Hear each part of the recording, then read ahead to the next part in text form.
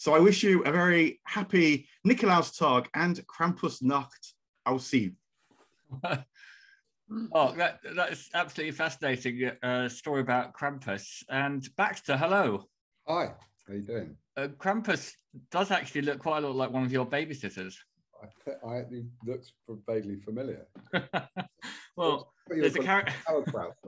What's he called? Krampus. Krampus. Oh. Krampus, yeah, like the cramps. Right. And he looks a bit like one of your babysitters, who was called the Strangler.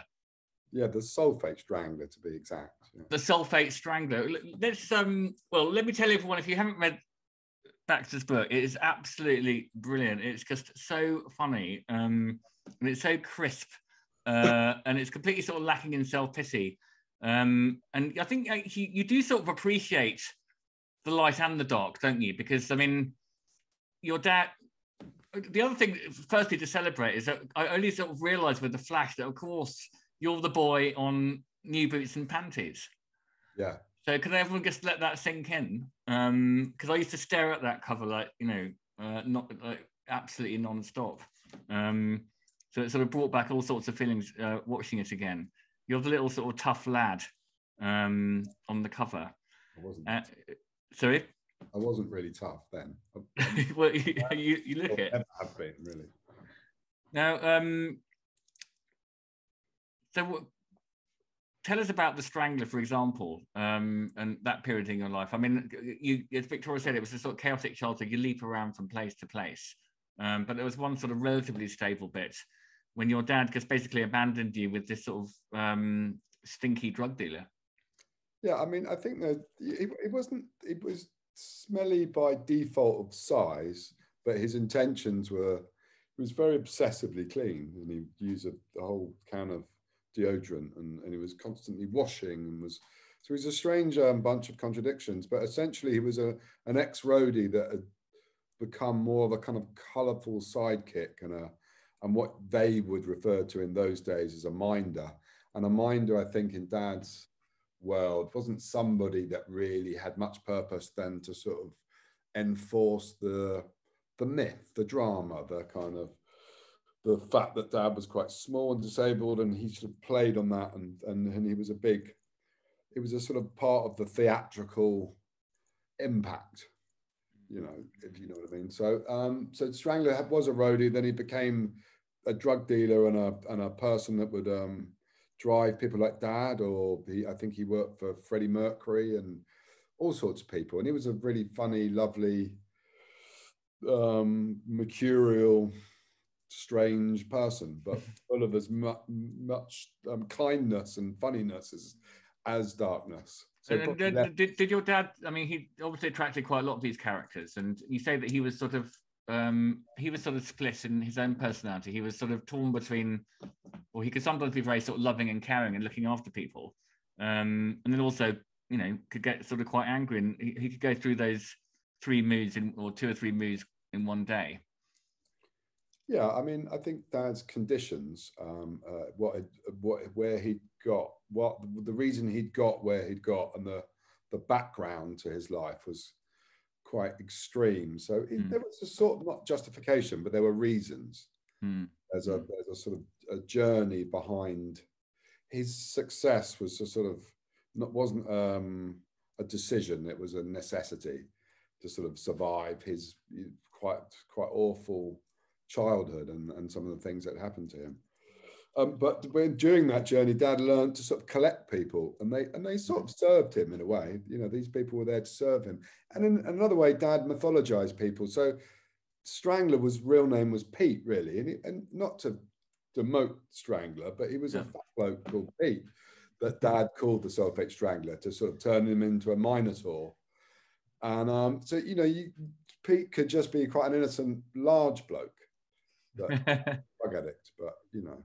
Yeah, but so your dad sort of performed a kind of artistic alchemy on him and sort of transformed him into a sort of dramatic character in his life.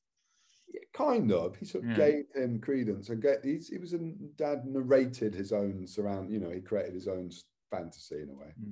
Well, one of the people he picked up was our mutual friend Jock Scott, who, if listeners don't know who, and viewers don't know who that was, there is actually a video of me interviewing him on our YouTube channel. And Jock, again, he was a sort of poet. He didn't produce that much poetry. He was just one of those people who people love to have around. And I think your dad was one of the first people to sort of spot his sort of charm in a way. Yeah, he rode up on the side of the tour bus in Edinburgh, and he was a hod carrier or a painter and decorator or something, and just got on the bus and said, "I don't want to work anymore. I want to live a bohemian existence," and never went back. And Dad randomly threw me a 22nd birthday, not a 21st birthday, in a pub, in that big pub, the Jack Straw's Castle, in up on the top of Hampstead, and it was 22nd or 3rd or some random number. And Dad charged everyone a fiver to get in, all my mates a fiver to get in. And Jock did a poem called Socks about nicking my dad's socks. And it was the most amazing. He stood on a table and he did this incredible poem and his beautiful accent. And next door were the Headmistress Association having their annual dinner. And they all got up and applauded. And the world that Dad could create and the world that Jock could create. And sort of random, spontaneous and brilliant situations. Well, what's so nice about, well, Jock, and obviously I didn't know your dad, but from what you say in the book, and this sort of it is the sort of good side of bohemianism where everyone's welcome. It doesn't matter about your background, and in a way that it's a group of people defined by that thing that they don't want a normal job. Yeah.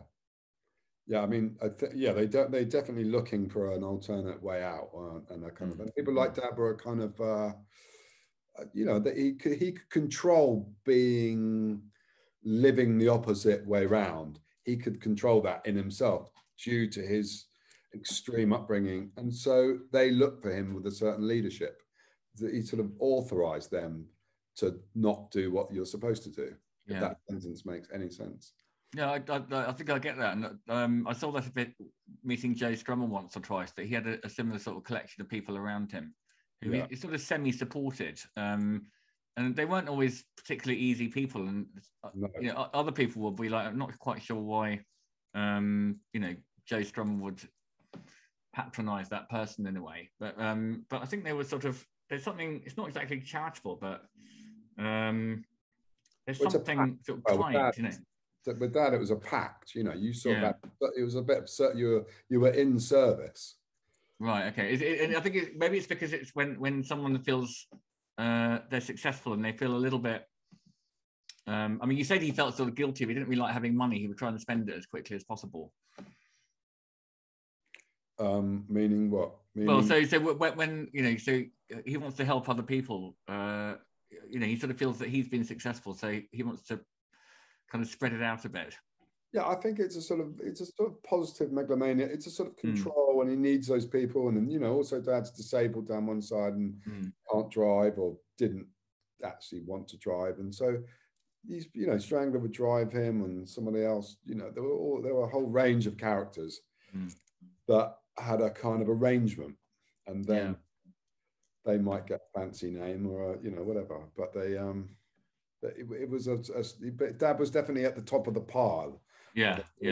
A family of pretty crazy people. Now, what about you? Looking back on it, I mean, there's no sort of the book, the story is beautifully told. There's no sort of self-pity in it or anything. I mean, but you also were, pretty delinquent, and a sort of visiting sociologist would probably say to you, are you happy? Is there a reason why you are graffitiing all over London and taking lots of jellies and not going to school? Was I? I mean, I don't know if I was unhappy or not. I mean, the boundaries were a bit sort of not clear, I guess, and then probably undiagnosed syndromes at school, not being able to concentrate, and then having a very obvious other options. But my mum was very, I mean, what you consider normal. She was an artist, and she wasn't interested in any of Dad's behavioural and sort of narcotic. She wasn't interested in that culture in any way. And they'd split up. So we had two households, my sister and I, and we were very lucky because we had a very supportive and normal-ish not like no families are that normal, but a Yeah. normal-ish system of life. And then when that didn't work, I kind of fled to Dad's.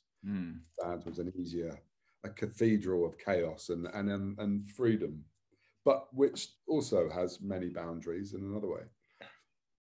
Yeah, so that sort of feeling of freedom must have been quite exhilarating as a 14-year-old to sort of bring your friends around and then not know whether your dad was going to start barring like a sheep or offer you a joint or give you 50 quid to go and get some booze. Yeah, it was fun. I mean, there was a certain age when it was fun, and then you may have grown out a bit. Or it depends on how, because it's only as fun as the person's being fun. If he was being fun, it was fun, but he could turn, and he could become not angry in a physical way, but he was quite kind of, Dad liked to disrupt his surroundings as a sort of masochistic way of